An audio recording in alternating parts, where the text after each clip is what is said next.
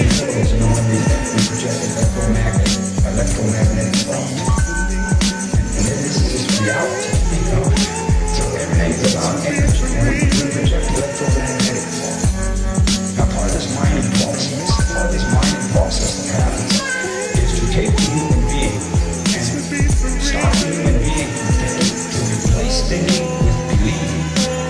Get the human being to believe that believing is thinking. Not to think. Alright? Reality. Alright? Because energy, we project electromagnetic thought. Energy flows.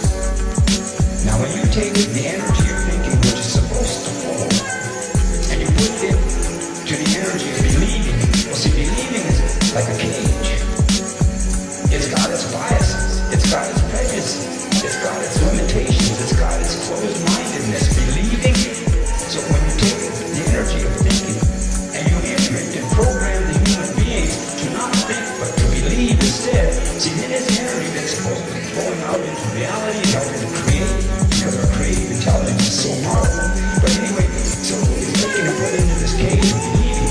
See then, so the energy's got nowhere to go. But the energy, it has to do something, so it stresses it inside.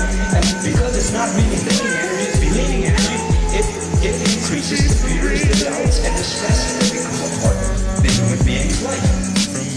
And then the human being does not see clearly or coherently, does not speak clearly or coherently. The human being now starts to make emotional decisions rather than thought out clear coherently. So there's a difference in thinking and believing. Either we believe or we think, but we can't do both. We can't do both. And the danger about believing, so we need to be careful about how we use that concept, that word believe. We need to be very careful with it. Because remember, every fear, doubt, insecurity, every self-dislike, every self-hatred, every self-cloud that we have about ourselves, somebody told it to us, somebody imprinted there, and we believed it. But I guarantee you, not one of us started up on our own.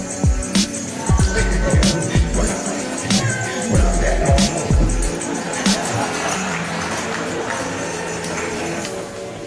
So whatever's going on, that industrial ruling class does not want us to think. Because if we think, we're going to create another reality.